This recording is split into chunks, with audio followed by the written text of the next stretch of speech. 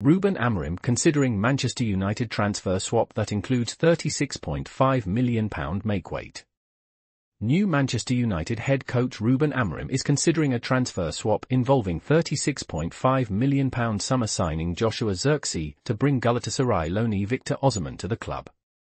Amorim, who recently started at United, is looking to make his mark in January. United are currently 13th in the Premier League. Zirkzee has struggled to make an impact since joining from Bologna, scoring only one goal. Amorim is also interested in Sporting CP's Viktor Gyokeres but may find Osimhen a more viable option. Please subscribe to my channel.